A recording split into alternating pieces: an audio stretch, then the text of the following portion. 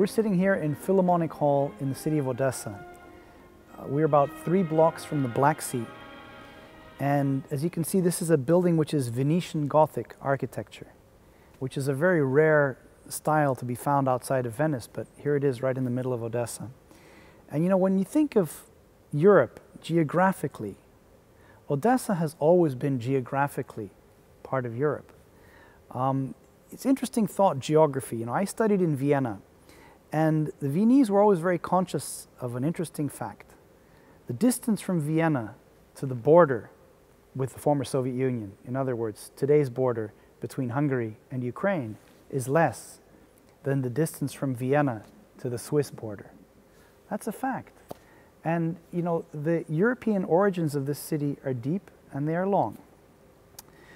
Your referendum is not about possible EU membership for Ukraine, not at all.